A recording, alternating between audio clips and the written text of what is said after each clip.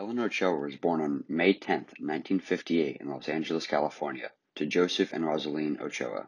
She attended high school and graduated from Grossmont High School in 1975. Her parents divorced during high school, and Ella went to live with her mother and brothers.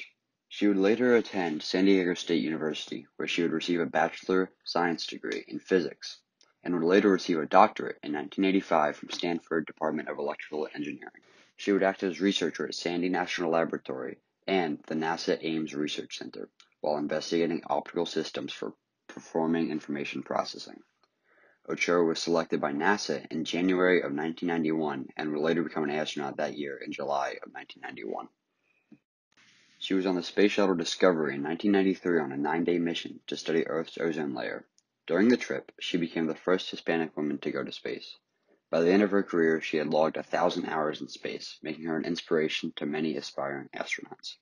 Eleanor Ochoa was an extraordinary woman who accomplished something others had not, and in doing so became a role model not just for young women to look up to, but for everyone who would one day follow in her space footsteps.